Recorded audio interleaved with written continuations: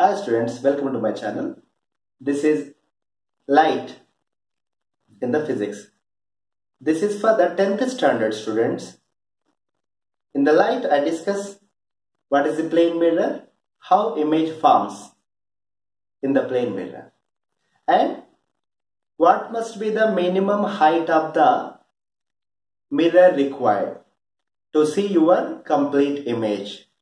That part also discussed in this video. And concave mirrors. What is a concave mirror? What are the parameters involved in the concave mirror? What is the pole? What is focal point? What is radius of curvature? How image forms by the concave mirror? That part discussed in this video. Please keep watching. Okay. See here. This is plane mirror. Daily we see mirror, no? To see your face, how you are looking, handsome or not, beautiful or not, whatever it is. This is a plane mirror. This side is rough surface. This side is actual mirror where you are seeing your face. Here, O no, O means object. Means you are standing in front of the mirror to see your face or body, whatever it is. To find the image of your face or anything, object, suppose who is the object, no? This is object. For image formation of any object, due to mirror, minimum 2 rays are required. Minimum 2 light rays are required to trace the image of an object. You see here, this is the object. From the object, light rays should go and fall on the mirror. And they will converge at some point, somewhere. You see here, this is object. Topmost portion of the object, one light ray is going like this, straight and falling on the mirror. Here angle of incidence is 0. So angle of reflection also 0. So it is going, falling on the mirror and reflecting back like this. Okay. You take one more ray from the topmost portion. This ray is going and falling on the plane mirror. Here some angle of incidence. You see here, it makes some angle of incidence. This is the normal. This is normal to the mirror. So this ray making an angle of incidence with this normal. So it reflects with same angle of reflection. Angle of incident is equal to angle of reflection. That I will explain later. So this ray is reflecting back like this. So here, this ray extrapolate back here. And this ray also, after reflection, it is going like this, no? So extrapolate back. So it will reach at this point. At this point, from this point, this is image. So image of the object forms like this. This image is virtual image that cannot catch on the screen. Virtual image means image which cannot catch on the screen. So you are seeing the image of an object inside the mirror. If you try to catch, you cannot catch. It is erected and size is same as object. Object height how much is there? Image height also same. The distance from the mirror to the object is x, means distance of the image from the mirror is x only.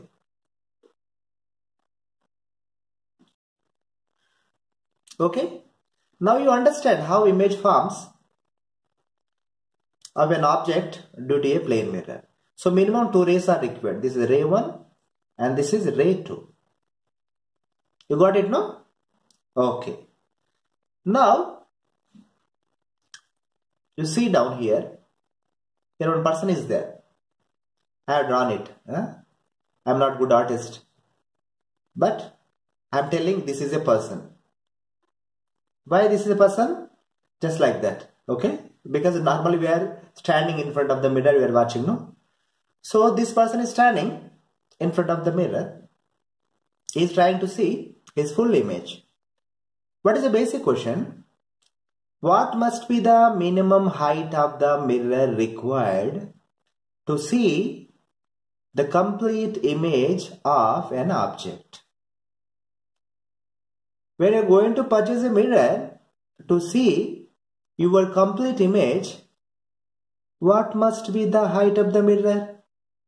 Will it be equal to your height? Will it be more than your height? Or will it be less than your height? How to find? That we are going to find now. You see here. So here one person is standing, his height, h is equal to height of the object or person I am calling. Suppose he purchased a mirror equal to his height. This mirror, this is the mirror actually. This side is reflecting surface. This side is rough surface. Okay. So height of the mirror also h. Okay. Now he is standing in front of the mirror and he is seeing his image. So to see the image, he should have eyes. He should not be blind. So here eyes are there. Okay. This is eyes of the person. Ultimately, what are the rays going from the object and falling on the mirror? It should reach the eyes. Then only we can see our image. Okay. Now I am dividing the height of the person into two portions. From the eyes, downward one portion. From the eyes, upward one portion. Okay. So similarly, from eyes to here, this distance I am calling x plus x, 2x. From eyes to bottom, this is from here to here. This is y plus y, 2y. So height of the person or height of the object is equal to 2x plus 2y. You got it now? Now we will see how image forms. Already I told, to see the image, light rays are going from the object and falling on the mirror and reflecting. The topmost portion of the head of the person. This no? This point he want to see. So one light ray is going from the topmost point of the head of the person and falling on the mirror and reflecting back. And it is reaching the eye. Means he is able to see this point. So this portion, no, from here to here, x. This mirror is waste. Because light ray falling here and reaching the eye, enough. You don't require this portion x. Agree? Now you see here, the bottommost portion of the person, that is his leg, maybe toe of the leg. So one light ray going from the toe of the leg and is falling on the mirror and reflecting, reaching his eye. So this portion of the mirror, y, not required. Getting or not? Now you see, this portion y and this portion x, not required. What is required? This portion x and this portion y is enough. So h is equal to 2x plus 2y I have told, no? H is equal to 2 into x plus y. X plus y is equal to h by 2. So this x plus y, height of the mirror required to see the complete image of a person or an object must be equal to h by 2. So half of the height of a person or object. Getting or not? So minimum height of the mirror required to see the complete image of an object must be half of the height of the object, that is h by 2. Okay, that is x plus y is equal to height of the mirror required. Now you can go to shop and purchase the mirror which is half of your height, or in your home, who is the tallest person, you purchase the mirror height should be half of the tallest person in your house. Okay students, now you go soon to the shop and purchase a plain mirror to see your complete image. Okay. Now plane mirror concept is over. In everybody, in every home, we have plane mirror only to see our image. We never try for concave mirror, because you might have seen sometimes in the concave mirror, you may get scary because your image will not be as beautiful as you think. That is why we will not go for concave or convex mirror. But we will see the physics here. What is the physics behind this concave mirror and convex mirror? That I will explain now. You see this side? This is concave mirror. Okay? This is concave mirror. Why it is called concave mirror? The reflecting surface is concave. That is why it is concave mirror. This is curved surface, no? It is a part of a spherical shell. You can make one sphere, no, like this. I cut the sphere one portion like this. So it has become a concave. Reflecting surface is concave. That is why it is a concave mirror. Okay? So, it is a part of a sphere. It has a center also, no? This is center. C is the center of this curvature. And this distance from here to here, or from here to here, or from here to here. You can guess. It must be radius. Okay? Now see here, one point P is there. This point P is center of this geometry. Means this curved surface is there, no? This curved surface, the middle point is P. I am calling this P as pole. Pole of the concave mirror, which is geometrical center of the concave mirror. You know the point C, that is center of curvature.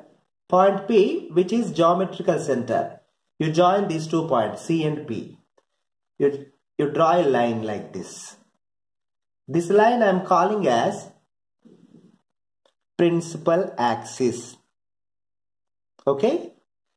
Principal axis is a line that is passing through the center of the curvature and pole. Agree? Now we will proceed. Now we are standing in front of concave mirror. Who's that object? OB. O means object. Here OB is height of the object. To see the image of this object, we required minimum 2 rays to trace the image. First we will see this. From the topmost point of the object, one ray is going. This is ray 1 and falling on the mirror. So here this radius is there, no? So with radius it is making some angle I. This is angle of incidence. And after falling on the mirror it will reflect, no? This is angle of reflection. Angle of incident is equal to angle of reflection.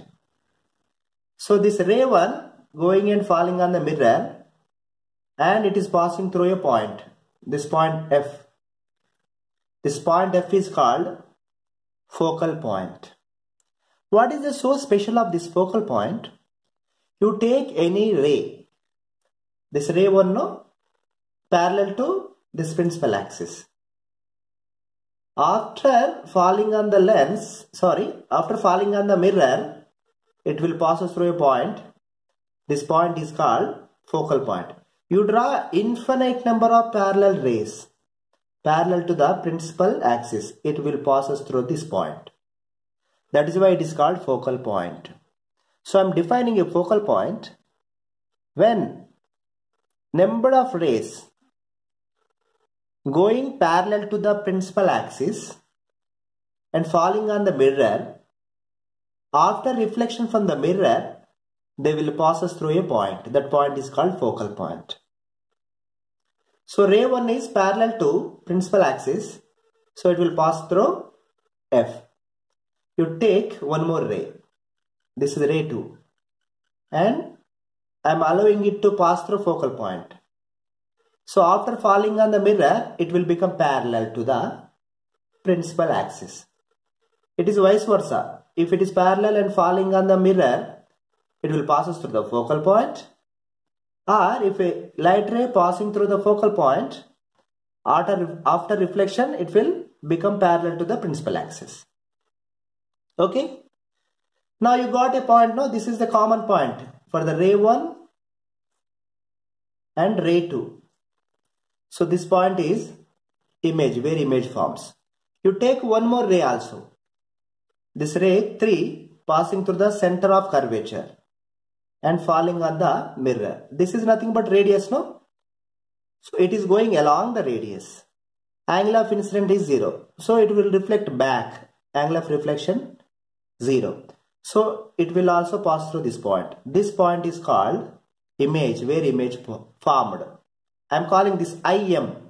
IM is image of object OB.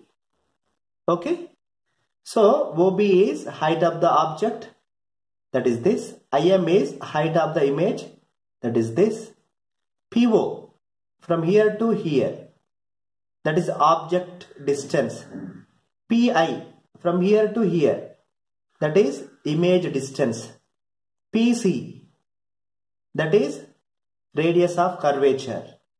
PF from here to here, focal length. You're understanding, no? How image formed due to the concave mirror, but image is inverted. You see, object was like this, it has become upside down. Image is inverted and size also reduced. This height is more than this height, no? So when you're standing in front of a concave mirror, this kind of changes you will observe. You may be upside down, you may be enlarged, or you may be diminished. That is why we will not dare to stand in front of a concave mirror. And even we will not dare to purchase a concave mirror to see our image. Okay? Now further we will see. You watched this video, no? I hope you understand about plane mirror and image formation. What is the minimum height required to see your complete image? And what is concave mirror? In the next class, I will discuss the relation between object distance, image distance, and focal point or focal length of a concave mirror. Till next video, bye bye, tata.